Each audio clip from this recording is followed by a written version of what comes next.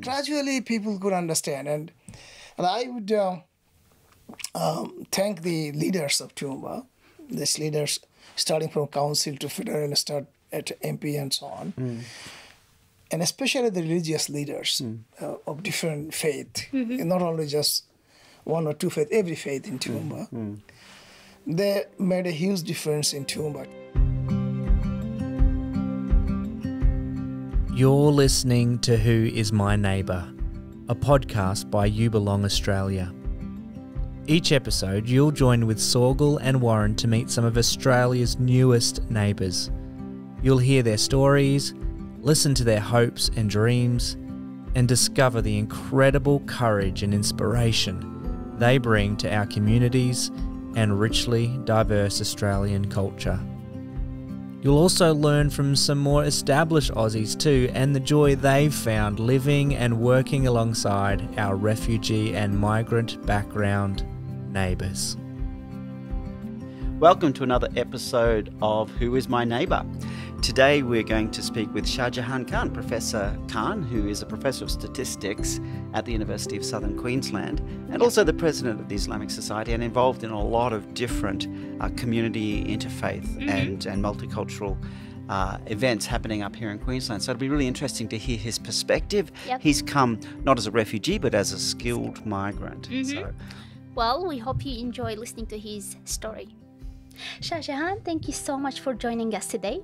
You're welcome. My pleasure. Thank you. Now to start off, could you please tell us a little bit about you, where you come from, and when you arrived in Australia? Oh, actually, we came to Australia from Canada. At the end of my PhD program, one of my friends told me that Australia is giving skilled migration, so why not you try? That time, the application fee was $200. Now it's for one person. That was for the whole family. Yeah. For 5 of us. Now it's for one person. If you sponsor your spouse, it's more than $7,000. Yeah. So I said, no, $200, I can do something better. My wife said, no, I'll give you $200. We want to go to Australia. So then we applied, and surprisingly, we got a visa less than 3 months. Wow. Now, people that applied just before me or just after me, they took 2-3 years to get the visa. You were So lucky. we were very lucky that we got visa so quickly. And then I'm originally from Bangladesh, so I'm going to go to Bangladesh, and the requirement of the visa validity is you have to enter Australia and stamp the passport, so it'll be valid for 5 years. But you have to enter within given time, 6 months or something. So I thought if I go to Bangladesh and I may not be able to go to Australia on time for 5 or 6 months to get my passport stamped, so better we go via Australia, get passport stamped, and then we go to Bangladesh. So that's what we did. okay. So we were for 2 days in Sydney, get the passport stamped, and then went back to Bangladesh. Okay. That was April. And then in September, actually, we come back to Sydney again to settle in Australia. So When was that? I said in April and September, so the year is 92 years. Wow. Yes, Wow. 92. So then when we came to Sydney, the buildings, like tile roof and things, looks not very impressive compared to Canada. You know, and before that I was Germany, so it's quite glittering, good, bright, new buildings and things. Compared to that, tiles buildings in Sydney was not that attractive. So, but when we come back in September and then went inside the buildings, they are pretty much the same in Germany or in Canada. Yeah. So from outside, people can make some judgment, which may not be quite valid. Yes. Because inside could be quite different. Quite different. That applies to many things, not just the house and buildings, but also human being. Yeah, absolutely. Yeah. So then I started looking for jobs. Luckily, that time the government used to give some they call social security benefit at that time through the DSS. Yep. And we used to get reasonable good money to have our meals and Yes. rent covered. Yes. That I was on that for about 4 months. Mm-hmm. And then I got few interviews, and then the first job offer I got from Toowoomba, University of Southern Queensland. So I had few more interviews left, but my wife said that people are not getting jobs, so you got a job, you don't have to try for the others, just let's move to Take it. Toowoomba. Yeah. So interestingly, I told that I should get a higher step salary than what's been offered to me, given my experience in publication and so on. My wife said that, the people don't get job, are you even asking for higher price, higher salary? I said, look, I deserve it. So I contacted the dean, and he gave me one step up, salary-wise. Yeah. So we came to Toowoomba in January. Actually, that was the 26th of January that we came. Oh, okay. That was Australia Day. Australia Day, yeah. And the next day I started university Wow. in 1993. And since then, you've been in Toowoomba with your family. Yes, we've been in Toowoomba, but in the middle I was in sabbatical leave and other leaves to different parts of Middle East. In Saudi Arabia, King Fahd University, I visited there. Yeah. And I visited also Bahrain University Okay. in Bahrain. Yes. And also visited Sultan Qaboos University in Oman. Okay. So I kind of knew was able to know the Arab countries a little bit intense and mix with the people and know their culture. So I'm a bit lucky. I lived in 10 different countries actually. Wow. In Europe, North America, Australia, Yeah. Asia, Middle East, and so on. So when we say that you lived in different countries, but on the other hand, usually living in a country like Australia, a multicultural country, you get to see people from different countries. So it gives you that feeling you really traveled overseas and you experienced the different cultures. Being in Toowoomba long time ago and comparing it to now, in terms of the refugees and the new migrants that arrived in Toowoomba, how was the life at that time compared to now? When I came in 93, Toowoomba was quite monoculture. You won't see many colored people, only a handful of them. Yep. And my wife probably was the woman with the head covering. Mm-hmm. And people sometimes yell at us when we're walking and so on. But the diversity started in Toowoomba actually when the South Sudanese refugees started to come. The community in general welcomed them, but there are some elements in the community that did not look at them as a positive to our community. Unfortunately, I saw a cartoon that portraying a black boy is raping a white girl. And that was distributed in the mailboxes, unfortunately. So that's some ignorant people that try to create a fear of, unknown or whatever it is by doing something wrong, by being a racist, and by being blaming a group of people something that may not have happened. No evidence. For sure. Yeah. So That's sad, at isn't it? that time, but gradually people could understand, and I would thank the leaders of Toowoomba, these leaders starting from council to federal, start at MP and so on, and especially the religious leaders of different faith, not only just one or two faith, every faith in Toowoomba. They made a huge difference in Toowoomba. Toowoomba didn't change by accident. Toowoomba had changed by design and by leadership of some people. And our current mayor actually, when he declared Toowoomba to be a refugee welcome zone, that was a huge change. And I think the people have embraced that. Toowoomba, we're proud of that. Yes. And it has given Toowoomba not only diversity, but also economic strength and positive way. Yeah. And I have contact with various government offices and organizations when they come to talk to me, or I go to talk to them, they think Toowoomba is a role model, actually. Yeah.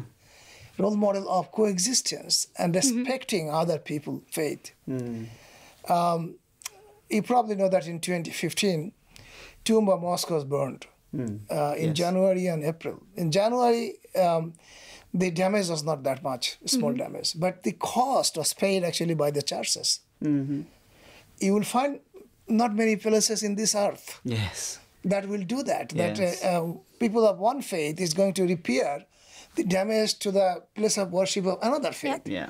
But that has happened in Toowoomba, and I am the witness to that. Yeah, that's extreme. And that makes me proud of Toowoomba. Yeah. In fact, when I came to Toowoomba in 93, in 94, I was introduced with Father Brian Sparksman. Father Sparksman was a Catholic priest, and he was an acting bishop after, I think, Bishop Morris. Yes. Yeah. He's the one, actually, who started the multi-faith conversation and engagement. Yeah. And I'm very proud that we worked together from that time. Yeah. So what you see these days, the religious tolerance and things, started from at that time. Wow. A few years ago, when Brian was in his house, now he's in nursing home. He has his 80th birthday, and he only invited Muslims in that occasion. Is that right? Very interesting man. Yeah. And when University of Southern Queensland celebrated the 40th anniversary of the university, we had a multi-faith prayer. So we have Muslim, Jews, Christians, Baha'i, and all sorts of faith groups. And Brian told me after that event, one person from his congregation wrote a letter that since he prayed with people of other faiths, so he is going to quit the church. Oh, really? So people was that Still ignorant at that having time. that, yeah. Ignorant at that time, I would say. Yeah. From my experience of living in many countries and working with many faith groups and cultural groups, those who are devout in their religion, they never hurt or demonize other people's religion. It's the people who are in the frenzy. They don't really practice, they don't really know, but they want to pretend that they are more Catholic than the Pope. Okay. So they want to protect their religion, I mean, in the name of politics or something else. This is a fact that, unfortunately, this is happening. Yeah. So, I think Toowoomba people is lucky, and they should appreciate the leadership that has taken them to the level that Toowoomba can one day be a model city of peace and harmony. That's a recognized big change, by the isn't it? UNESCO. It is. Big change from when you first arrived to where it is now. It is. Yeah. I know that you personally have been really involved as well with, obviously through the organisations that you're involved in and through the Islamic Society and through the multi-faith conversation. What is it that you personally feel you can bring that to this helping people feel welcome? Well, look, first of all, if people don't engage with diverse communities, faith communities or cultural communities or ethnic communities, they will have no clue what the other people are. Yeah. And the other people will always remain other. Yeah. But what message I want you to give to that, let us promote that they are us. Yes. That message should be there. So they are us only will happen if we know them and they know us. Yes. Yeah. And we see the beauties that they have. Yes. Sometimes we see only the dark side, apparently, from outside, but we don't see what is the beauty inside. Yeah. So, but when we closely work together, like Brian and me, we worked together. At one stage, at that time was, I think, George Pell. George Pell was the cardinal. I think. He went to Florida, New York, and he said that the Quran is full of violence. And I found Brian and I said, Brian, what is happening? There is violence in the Quran, there is violence in the Bible and other books as well. But these books are not to promote violence. The particular context violence is being talked about. Yeah. It's the interpretation people have. So it is in a particular context it was talked about, but it's not promoting violence, promoting peace and harmony and respect. So then Brian said that he is our Catholic terrorist. He's doing jokes. Oh, dear. So, and then Brian told me that the fact that I can trust you and you can trust me, we have traveled a long way. Yes, yes. So that's the way we have to be a fellow traveler. Yeah. We have to put ourselves in other people's shoes. When you see the refugee is not a word. Refugee is a status of human being. Yeah. And the state of human being in the state of refugee, you will never experience, realize or appreciate if you never had it in your life. Okay. What they have when they become refugee? Nothing. Yeah. So the clothes they are wearing, that's it. Wife and children together. There's no milk for the boys and the girls. Mother is hungry. There's no place to sleep. Yeah. Yeah. There is no medicine with it, no food. So as a father, what do you think about yourself? You want nothing. Yeah. Yeah. As a mother, you are so helpless, you cannot give a bread to your children. Yeah. And forget about the home and other things. Yeah. Jobs and everything, nothing. So they are most helpless people on earth. And sometimes, unfortunately, this situation, the state of refugee is created by act of human being. Yeah. Sure. And war and fighting and so on, which the ordinary people probably have nothing to do with. Yeah. That's true. But some people are doing it for their own, for their politics, for their political dominations or military domination, whatever it is, for economic benefit and so on. But at the end, the victims are the ordinary, common people, regardless of their faith or color or ethnicity and so on. And those people then become refugees. The tragic thing is that the people who destroy a country make people of those countries refugees. They don't take the responsibility. Yeah. They're happy to bomb. They're happy to kill people, destroy the buildings, but they're not happy to appreciate the need of these people. So that's, I think, one of the human tragedy that we observe in this century, or for this civilization. Yeah. We are responsible for destroying some countries, but we take no responsibility for the people whom we have actually destroyed. Their future, their dream, their life, their nationality, and everything they had to be proud of. So I think that's something we should think seriously. The other thing is, in many times the refugee creation is through the war and fight. Yeah. And there's something called the arm industry. The arms industry. The arm industry. Yeah. If our arm industry was not there, I don't think we will see so many refugees today. Okay. Because it's their tools that being used to create these refugees. Yeah. And nobody's talking about this. Arm industry, what good they're doing for the humanity. There are a lot of people hungry, they are sick, they don't have treatment. A lot of people are not drinking water, a lot of people don't have education. There's no money for that. But for arm industry, there's no shortage of money. And what is interesting, the same manufacturer or supplier of arm will sell arm to both fighting parties, both sides of the parties. Unfortunately, this is something that we people or the ordinary people don't have power over it.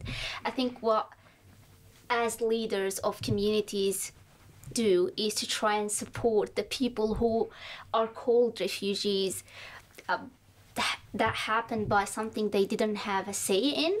No refugee wants to be a refugee. I'm a former refugee myself. But it really comes to the point that you can't do anything, you can't stop wars, but you can support these people who become refugees. And I think Toowoomba has been very successful in that sense. I wonder, Shahjahan, just it's fascinating chatting to you, and I'm sure we could talk for a lot longer. But I wonder just finally, if you could just give some advice for ordinary people in Toowoomba. What can ordinary people in Toowoomba do to help in this situation? Well, the first thing is that people need to be communicated that these people are in desperate need. They are here not by their choice, but the situation forced them, compelled them. And they're as good human beings as we are. So they need shelter, they need food, they need education, healthcare, everything else. Yeah. And I want to thank actually Australian government. So it is doing, I mean, it's not enough, of course, but it is doing a great job by supporting the refugees. Yeah. Maybe more refugees would be more better, but whatever we are doing is good actually. Yeah.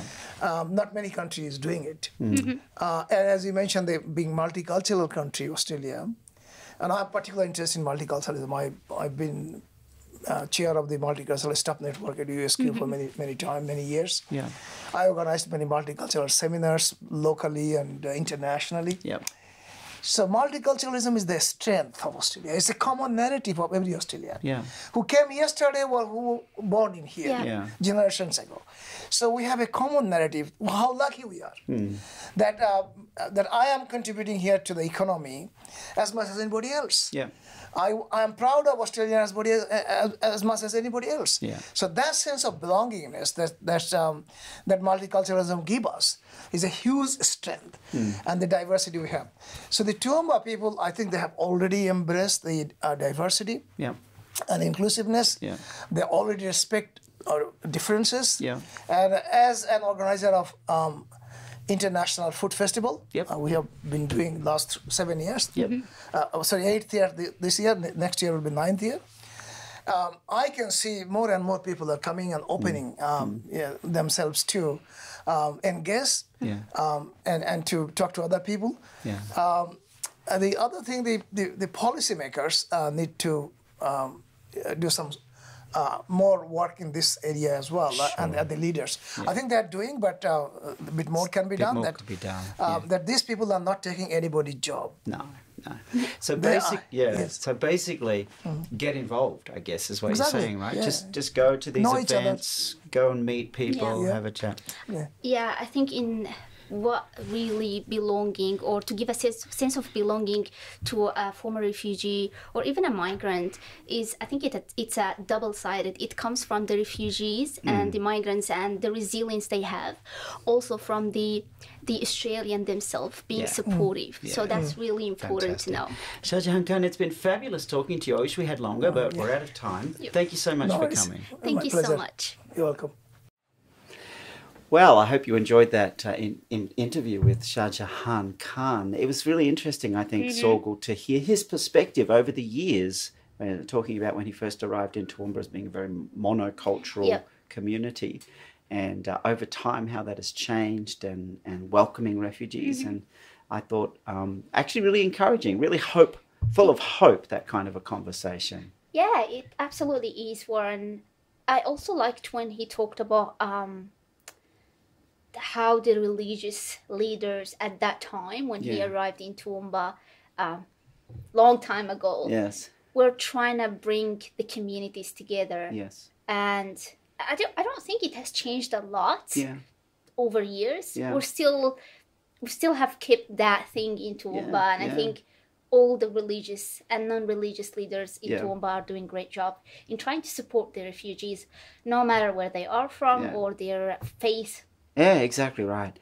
Also, I remember from that conversation something that impacted me when Shahjahan was talking particularly about, the refugees. It's not their choice, right? And obviously he's very passionate about some of the political issues and things like that. And that's great to see people with passion and commitment to make change. But it's good to just remember, I'm not a refugee by choice, and I'm not a refugee for I wasn't born a refugee, and you know what I mean? It was a circumstance that happened completely out of my control, and deep down inside, I'm a human being. That's right. Yeah. And I know what he said, that as a refugee, probably it's really difficult for parents because they are the responsible ones.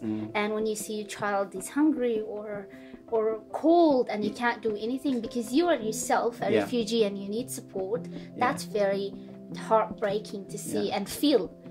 And I understand what that means. I probably haven't been through that situation, but I am, being a former refugee, I know how it feels to be a refugee. probably it's much more difficult to be Yeah. a parent Yes. and a refugee at the same time. I can imagine. Well, we hope you enjoyed that conversation as well, and we look forward to meeting with you again on the next episode of Who is My Neighbour? Thank you. Thanks for listening to this episode of Who is My Neighbour? To learn more about the work of You Belong Australia, just head to youbelong.org.au and find out all the ways you can get involved and empower refugees to integrate and thrive. Lastly, would you help support this podcast simply by sharing it with others? You can also write a review on Apple Podcasts and Spotify, or subscribe to us on YouTube. Yes, we are a video podcast as well. Well, thanks again for listening. We hope you enjoyed this episode of Who is My Neighbour?